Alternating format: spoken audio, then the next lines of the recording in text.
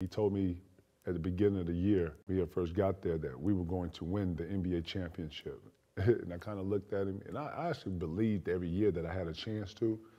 And when I got Sam and Spree, we had Trent Hassel, we had Troy Hudson, we had a cool little team. And we ran that team, and we believed in all that other shit. I say that to say that when we got to the Western Conference Finals, everything Sam said to me was happening.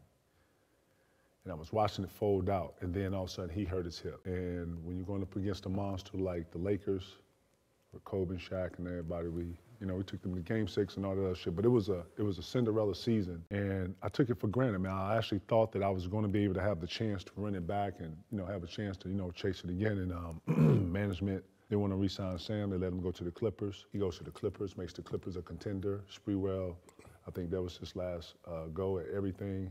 Him and the owner fell out over the negotiations, and that team just dissolved, and we went back to shit.